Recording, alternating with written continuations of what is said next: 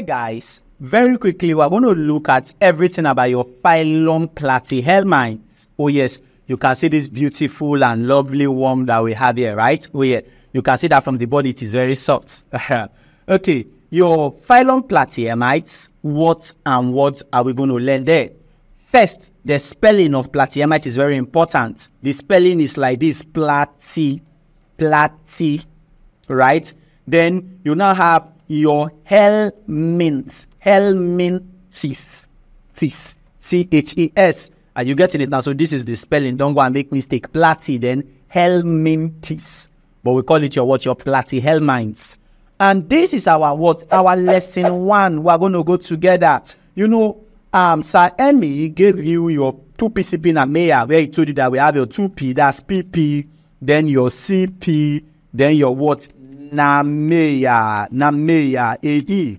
He told you that we have what is called your protozoa, that after protozoas, all others are called your what? Your metazoans, right? And in the metazoans, we have your poriferas, your coelenterata. Saimi has treated your protozoas, your porifera, though Jamb and Waec don't really ask questions from porifera. He has treated also your coelenterata with you. So you're supposed to know these classes before coming down first to Platyhelminthes. So I'm going to teach you your Platyhelminthes, your nematodas, your annelidas, your molluscas, your arthropoda, and your what? Echinodermata. Well, yeah, let's go. As you look at your Platyhelminthes together. So in our Platyhelminthes, the quick question is, what are Platyhelminthes? For the definition, just go straight. Tell us that your Platyhelminthes are a group of what?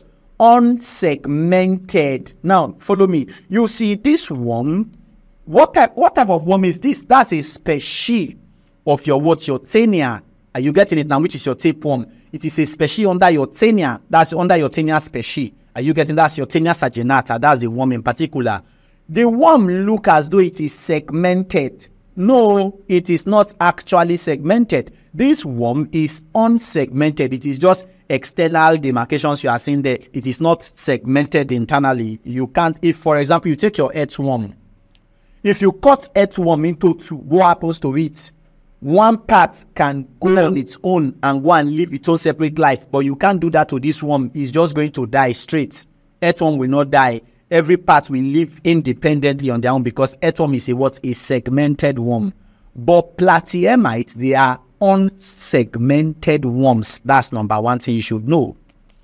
Number 2 is that they have soft body. Soft body. They are unsegmented, soft-bodied. Number 3, they are dorsoventrally flattened. What does it mean for something to be dorsoventrally? Dorsal is talking about the back. The back side is the dorsal surface. The front is the ventral surface. So front and back, the worm is flat. Oh, it's just like, for example, now you tell a lady that she's dorsoventrally flattened. What are you saying? Front and back, she's flat. You know she'll be angry with you, right? Yeah, let's go. So your Platyhelminthes, they are dorsoventrally flattened. Front and back, they are flat.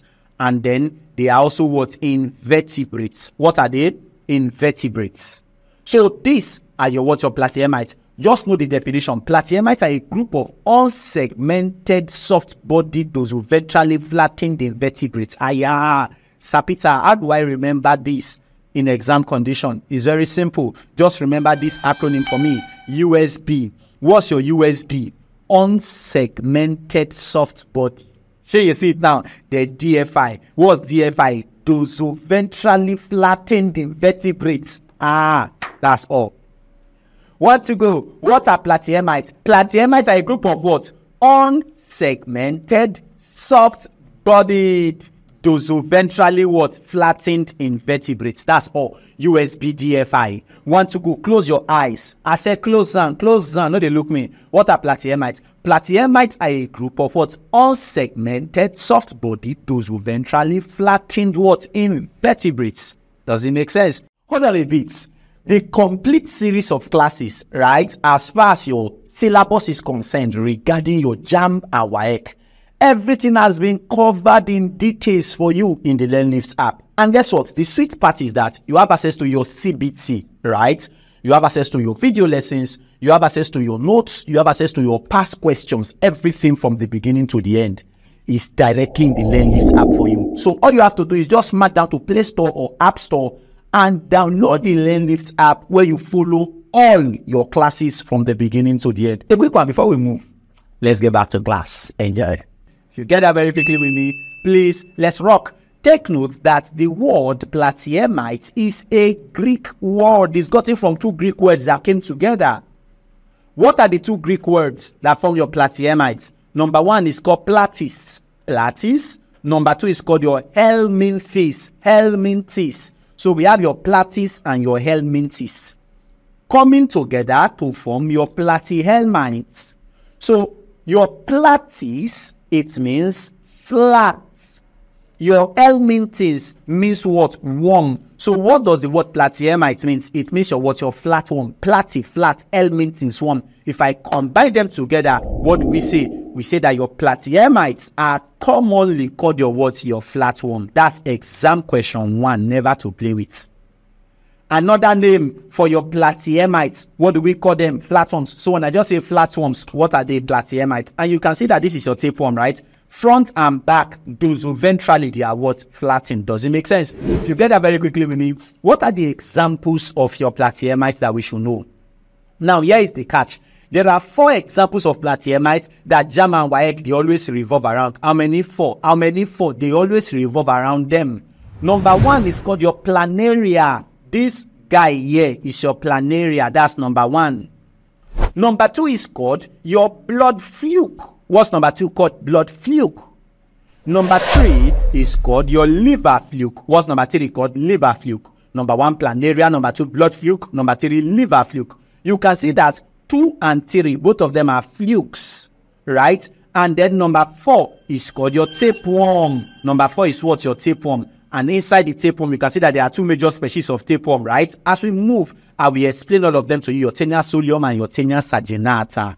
But come. How do I remember them? It's very simple.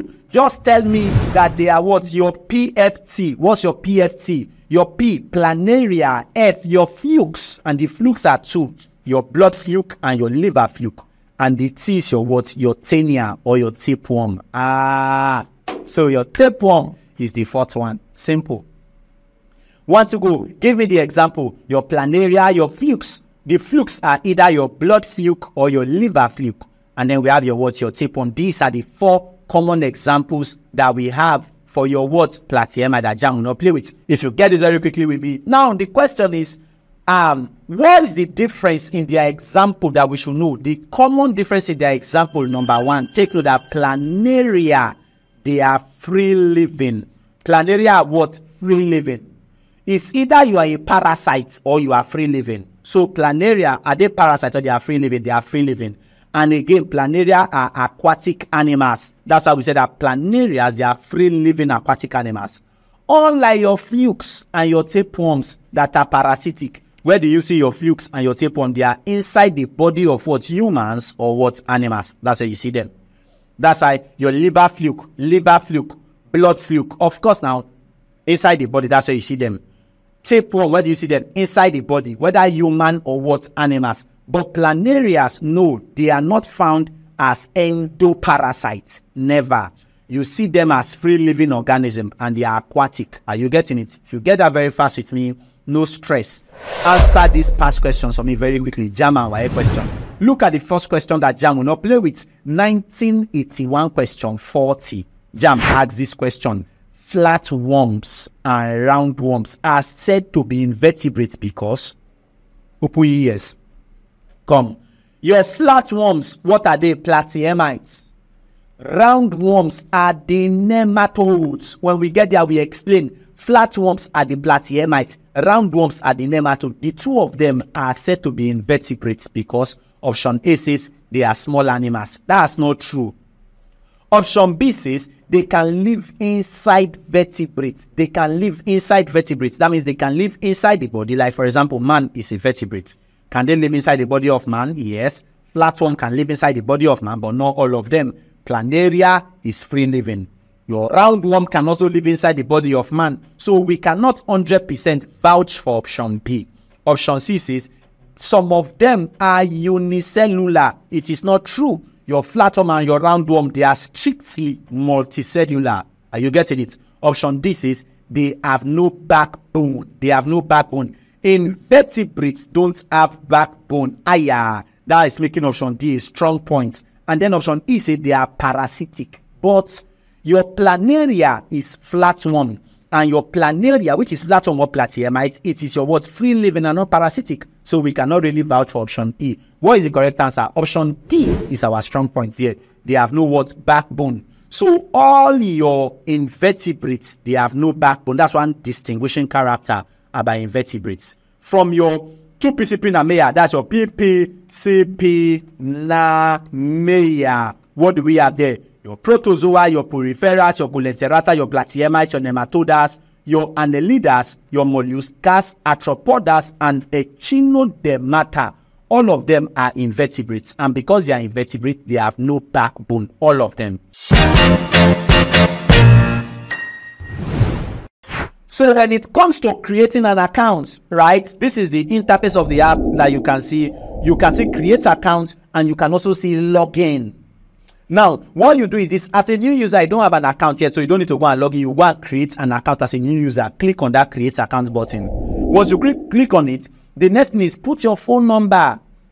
Place in your phone number. You can see +234. Then put your phone number, whatever your phone number is. If you don't have phone, you can use your mommy's phone number and put it there, right? Or your daddy's phone number.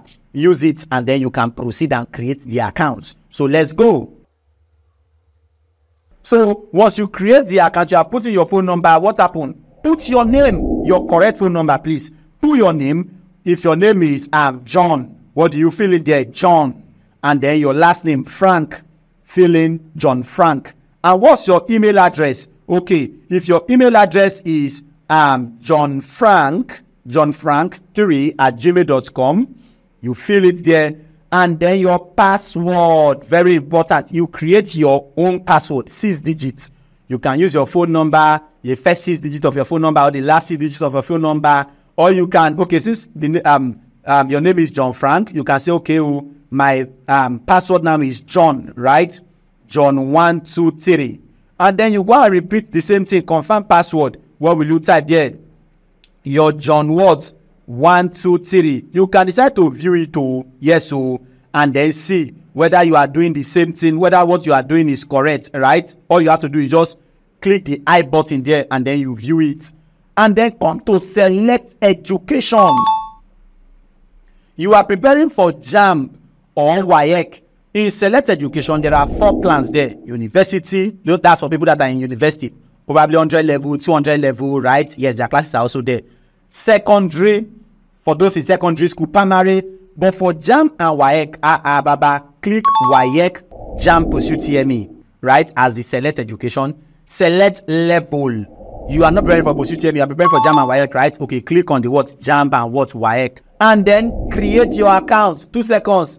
Plus, you don't enter. It will load and then it will open for you. And it will tell you, welcome, John, right? Your classes are now what? Ready. What do? Start learning. Does it make sense? Answer this question for me. Waec 2014 question 7. Waec brought this lovely question. And the question says, what does the term platyhelminthes refers to? We said that it's gotten from 2 Greek words. Your platys, which means your what? Flat. And helminthes, which means worm. Hence, your platyhelminthes are what? Your flatworms. Option A says segmented worms. That's not true. Which one is your segmented worms? Annelids, where you have earthworm. Earthworm is under annelid. That's your annelida. Earthworms are segmented worms, or annelids in general. They are segmented worms. Option B says roundworms. No, it's still not true. Nematodes are the ones that are called the what? Roundworms. Option C says flatworms, making sense because platyhelminthes are flatworms. Option D says annelids. Annelids are segmented worms now. Either you call it segmented worms or ringed worms animals. These are the annelids. What is the correct answer? Get out. Option what? C is the correct answer. Shall you see the way we are dismantling them?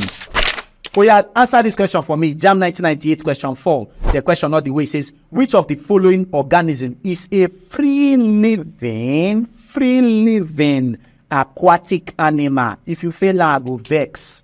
What is the answer? Option A say tapeworm. No, tapeworm is parasitic. Option B say blood fluke. Blood fluke is also parasitic. Are you getting me? Option C says liver fluke, parasitic. Option D says planaria. Planaria is a free-living aquatic animal. And all of them, whether tapeworm, blood fluke, liver fluke, planaria, all of them are under your platyhelminthes. So out of these 4 examples of platyhelminthes that are the popular examples, which one is your free-living aquatic animal? Planaria is the correct answer. That means option D correct. Does it make sense? If you get that, answer this question. WAEC 2016 question 4. All the way, the question says, which of the following is not an example of platyhelminthes?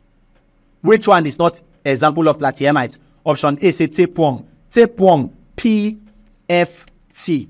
Your platyhelminthes, that's your planaria, your flukes, and your tapeworms. All of them are example of platyhelminthes. Option B says blood fluke. Fluke is example of platyhelminthes. Option C say earthworm. No, earthworm is what? Annelida. Option D says liver fluke. Liver fluke is also a fluke. That's your what?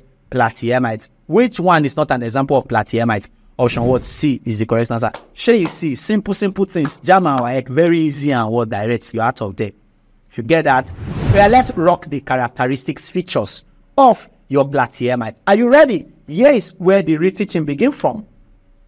In the characteristics features of your platyhelminthes, I'm going to give you 9 characteristics. 9 features of platyhelminthes. So sit tight, flow with me, and then let's rock it together. Number 1 is called your body structure. What is number 1 called? Body structure. Under the body structure, I'd like you to note this, that they are bilaterally symmetrical. Your platyhelminthes, are they radially? Listen, organisms are either radially symmetrical, or they are bilaterally symmetrical, or they are asymmetrical. Asymmetrical means no symmetry. Bilaterally symmetrical means you can divide it into 2 equal halves from one plane. Radially symmetrical, you can divide it into as many as possible into equal halves, right, from the central axis. For example, now, this is your orange, right? I can divide orange into 2 like this. It is 2 halves. I can divide orange into 2 like this. It is still 2 halves. I can divide orange into 2 like this. It is 2 halves. This is the central axis. You can divide it into multiple segments, right? 2 halves, so, right? But any area you are coming from, you can divide it into as many as possible. That kind of symmetry is called radial symmetrical. Now, in bilateral symmetry, you can only divide the organism into 2 equal halves through one central axis. Your platyhelminthes are bilaterally symmetrical. Human being, we are bilaterally symmetrical because you can just divide us into 2 halves through only one plane. If you come and divide like this through this plane like this, are you getting it? Sami will explain all of this. Sami has already explained those things to you. If you divide the human like this, are you getting it? What happens? You are not going to have 2 equal halves. Does it make sense? That kind of symmetry is not bilateral symmetrical. Now, please, your platyhelminthes, what are they? They are bilaterally symmetrical. That's number 1. Number 2, they are dorsoventrally flattened. We have already explained it. That front and back, they are what? Flattened. Another thing you must know is that your platyhelminthes are triploblastic. So triploblasticity is a character of platyhelminthes. If you don't know this is where you enter Jamb, my brother, wait till you can't know. Wait till you can't the enter Jamb hall for. Shade the wine. Follow me before you go. Don't forget, I told you that we have your PPCP. Now what? Mayor, right? Oh yes, echinodentist. And then it last. Come, listen. All others that come before your platyhelminthes. Again, let me rewind. So you see, your protozoa, your porifera, your coleterata. If I'm looking at them, right, there is nothing that concerns triploblasticity. In fact, your colentrates are diploblastic. By diploblastic means that they have just 2 germ layers. You see, the first invertebrate that is triploblastic is your platyhelminthes. So triploblasticity start from what? Platyhelminthes. So platyhelminthe, triploblastic, nematode, triploblastic, annelid, triploblastic. Does it make sense? So platyhelminthes, they are the ones that start that word triploblasticity. But coelentrates are diploblastic. Common. What do we mean when we say they are triploblastic? First, they are the first group of organisms to have 3 germ layers. Three germ layers. That's what they have. What are the 3 germ layers? Your ectoderm, your mesoderm, and your endoderm. Ectoderm, mesoderm, endoderm.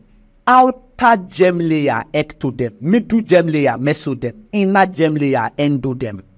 When you look at your coelentrates, your coelenterata, they lack one of those 3 germ layers. What they lack is the middle germ layer. That's the word mesoderm. So your coelentrates lack mesoderm. Platyhelminthes. Platyhelminthes have what? Mesoderm. That's a past question. Another thing you should not forget is that a ciliomata is what your platyhelminthes they are. They are a ciliomate. Organisms are either a ciliomate, pseudociliomate, or ciliomate. But first, before I move on, please, which one is your platyhelminthes? Platyhelminthes are a ciliomate. If an organism is a ciliomate, it means they lack true body cavity.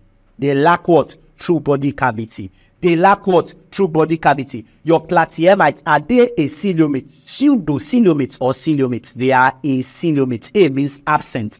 Absent of that true body cavity. That's what they do. Give me the 3 things to know that body structure. Number 1, under platyhelminthes, they are bilaterally symmetrical, right? And they are dorsal-ventrally flattened. Number 2, they are triploblastic, meaning that they have 3 germ layers, and they are the first group of organisms to have 3 germ layers, which are the ectoderm, mesoderm, and endoderm. Your coelentrates, coelenterata, they only have 2 germ layers, ectoderm and endoderm. But your platyhelminthes that are triploblastic, they have mesoderm, making it 3. Number 3 is that they are a ciliomate, meaning that they lack true body cavity. If you just get this since I just explained now, fire down this question for me. Now that you have created your accounts, right, for you to start learning, what do? Okay, you can see that your use of English is there, mathematics is there, biology is there, physics is there, chemistry is there. Your classes are organized, they are all there for you, right? What do? Okay, I want to start learning biology. So click on the biology, immediately you click on it, living organisms, that's chapter 1, right? Oh yes, that's strictly to your JAMB syllabus. And what happened? Let's say, for example, you want to watch your class on cell and probably cell structure, right? What happens is that you click on it. Immediately you click on it, you see all the classes will display. History of cell, types of cells, cell organelles, and all of that. Okay, sir, I want to watch history of cells. You click on the history of cell immediately. Hello, friends. Your class will start playing for you. It will start playing for you easy and direct. And what happened? You can even choose to make it full screen. Right? Make it full screen. What happens? You are started learning and you are enjoying your classes. In fact, you may choose to say, okay, I want to download my classes. In fact, you can fast forward, you can take it backwards, you can pause, you can rewind, anyone you want to do. You can even say, oh, sir, I want to download my classes, right? Probably you use Nightsub just to click on download buttons. When you click on download button, you see the download. Before you know what will happen, the download will start loading. As it start loading, you can see it is moving.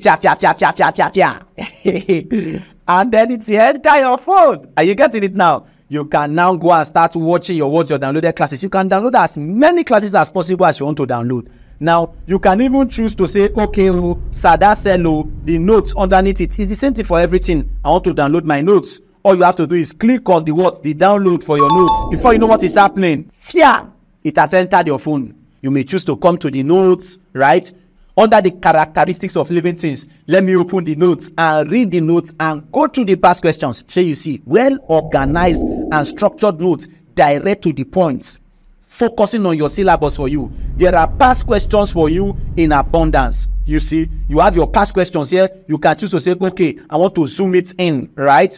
And then the same thing for all subjects, and you are following. The answers are there. Number 1 answer is B. Why is the answer B? It is explained for you in details, every singular thing, and then you are following your classes you are done with that. You come to the next, you see your notes, everything structured and organized to the core. In fact, at the end of the day, there is a blow kiss for you. You have done well. Get out, you too much. Everything is structured and organized for you in the app, right? And you can now choose to say, okay, sir, what about chemistry classes or physics classes? You can do same. Use of English, all of them, they are there. When you click on your chemistry classes, what happens? Separation of mixtures and purification. All of them are in line with your JAMB syllabus. Chemical combination, right? It just goes straight. You see, chapter 1 alone has 39 videos. 39. You sit yourself down, and you start learning. And you are following all of them one after the what? Order. Does it make sense? Are you with me? When you want to access your download classes, all you have to do is just scroll down, right, on your home interface. Go to your access your download classes. Start now. You start. You see them, right? In fact, you may even choose to go and practice CBT, right, or past question. Let's say, for example, I go to my CBT, the one that has to do with my my biology. Then I want to take all the questions on that cell, probably your Waec cell or the JAMB question on it, right? Just to click on it. So you see, all the questions are there. There are 40 questions there for you already. All of them on that cell. What happened? Which of the following cell inclusion can destroy other cell organelles? Probably you now say, oh, some answer is lysosomal. You choose it, you go to next like that. At the end of the day, you see your answer, see your corrections. All of these things are in the LearnLift app directly for you. Are you with me? So as far as your JAMB 2025 is concerned, my dear, you don't have an excuse whatsoever to have anything less than 300. Are you with me? All your classes are available for you. All you have to do, start learning now. Download the LearnLift app now. JAMB 1992 question 4. Look at the intelligent question that JAMB asked. JAMB said a major difference between platyhelminthes and coelenterates is that platyhelminthes do what? Option A. Platyhelminthes are multicellular. No, that's not true. Platyhelminthes and coelenterates, both of them are multicellular. So I can't choose option A. Shall you see now? Option B says they have developed a mesoderm. Platyhelminthes have developed a mesoderm. Because they've developed mesoderm, that means they should have endoderm. That's your ectoderm, mesoderm, and endoderm. How many germ layers is that? 3. Does it make sense? Yes. Platyhelminthes have mesoderm, but coelenterates lack mesoderm. They only have 2 germ layers. Option C says they reproduce sexually. This is not a strong point now. Option D says they reproduce asexually. What is the correct answer? Option B is the correct answer. Platyhelminthes have developed a mesoderm. How do we know? Because platyhelminthes are triploblastic. Does it make sense? And because they are triploblastic, that condition is called the word triploblasticity. If you understand that very quickly, very fast, answer this question for me. JAMB 1992 question 5. Look at the intelligent question that JAMB brought. JAMB says the essential structural difference between hydra and a tapeworm. Now, hydra is a coelenterate. Tapeworm is platyhelminthes. Are you getting it now? The essential difference now between hydra and tapeworm is that while hydra, what's happening to hydra? While hydra is what? Has tentacles. Does hydra have tentacles? Yes. Tapeworm is parasitic. That's true. Yes. Option B says hydra is diploblastic. But don't forget that this option is true. B says hydra is diploblastic. Coelenterata, they have 2 germ layers. That means hydra is diploblastic. True. Tapeworm is triploblastic. That's also true. Sure, you see 2 answers are looking through there. Option C says hydra has a mouth. Tapeworm feeds by their suckers. No, tapeworm does not feed by their suckers. Their suckers are for attachment and not for feeding. When we get there, we explain it in details for you. Option C says hydra has a mesoderm. Tapeworm has a mesoglia. Never. Listen carefully. The answer is between option A and option B. The question said the essential structural difference. Out of the differences, which one is the essential one? Listen. If they ask you a question from hydra and your tapeworm, that's your coelenterate and your platyhelminthes, what the major thing there is their triploblasticity. Germ layers. Your tapeworm, which is your platyhelminthes, they have 3 germ layers, that's they are triploblastic. But your hydra, which is a coelenterate, has 2 germ layers, that's diploblastic. What is the answer? Option B is the correct answer. That's the essential what difference. Does it make sense? If you get that very quickly with me, guess what? We're going to continue with number 2, which is what digestive system quickly. So in the digestive system, I told you I'm going to give you 9 things altogether. Number 2 is digestive system. What is the digestive system of platyhelminthes like? Follow me. Number 1, don't forget that they have incomplete or absent alimentary canal. So it is either their digestive system is incomplete or it is totally what? Absent. In tapeworms, most especially, digestive system is what? Absent. So tapeworms, do they have digestive system? No. This is a good example of your tapeworm. This is your tapeworm here. That's your Taenia what? Sardinata. That's what we have there. It has no alimentary canal or digestive system. And don't forget that digestion in your platyhelminthes is typically intracellular. How is it like intracellular? Intracellular. Is it extracellular or intracellular? Intracellular. Oh, Sir Peter, is it intracellular or extracellular? Intracellular. Don't forget that. And also, tapeworm absorb nutrients. Where do they reside? They reside in the small intestine where there is digested food. And because there is digested food in the small intestine, that's where they reside. So they don't need to go and process their own food already because the food is already digested, right? Because that food is digested, they just absorb the nutrients directly into their body. So how do they absorb food? By their what? Body surface. So they absorb the food directly by their body surface from the host's digested food. The food that is in your small intestine is already digested. All tapeworm need to do, they will attach themselves to your small intestine and they now absorb digested food from your small intestine by simple what? Diffusion. That's all. Are you getting it now? If you understand that very quickly with me, bro, answer this question. 1982 question 13. See what Jamb brought. A tapeworm has no alimentary canal because... Why is it that they don't have alimentary canal? Option A, it is autotrophic. Autotrophic means that they will manufacture their own food by themselves. That's not true. Option B says it does not feed. It's not true. They feed. They feed on already digested food that is in the small intestine. Option C says it has no enzymes. Just they waiting, they play. Option D says it absorbs food. It absorbs for digested food. What type of food? The body of the tapeworm absorbs digested food. Making sense.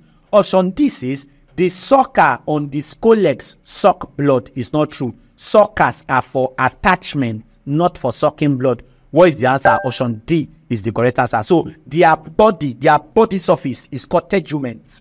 So that their body surface that we call tegument absorbs digested food. That makes option D the correct answer. Are you getting it now? If you understand this very quickly, please, what about their nervous system? What should we know? In the next class, we're going to continue straight from the nervous system that we have in your platyhelminthes. For the now, peace out.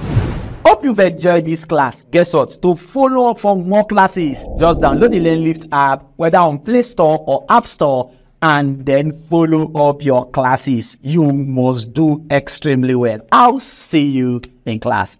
Bye-bye.